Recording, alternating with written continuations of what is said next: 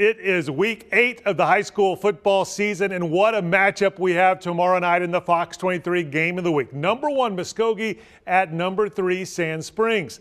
The Sandites started the season with 2 straight losses, but they were to Bixby and to Owasso, the 2 best teams in Class 6A1.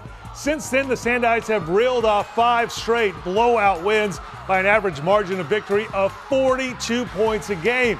The Roughers, though, will be by far Sand Springs' toughest test since Bixby and Owasso. And Muskogee quarterback Jamarian Ficklin is a star. Here's Sandite head coach Bobby Klink after being asked how you stop Ficklin. You don't. I mean, we're going to try to contain him as much as we can. He's a generational quarterback from Muskogee. He's the best I've ever seen come out of there. And kudos to him for sticking around there too, man. That says a lot about who he is. Put that talent on his dang shoulders. So we're going to do the best we can to, confuse him and get him down from time to time.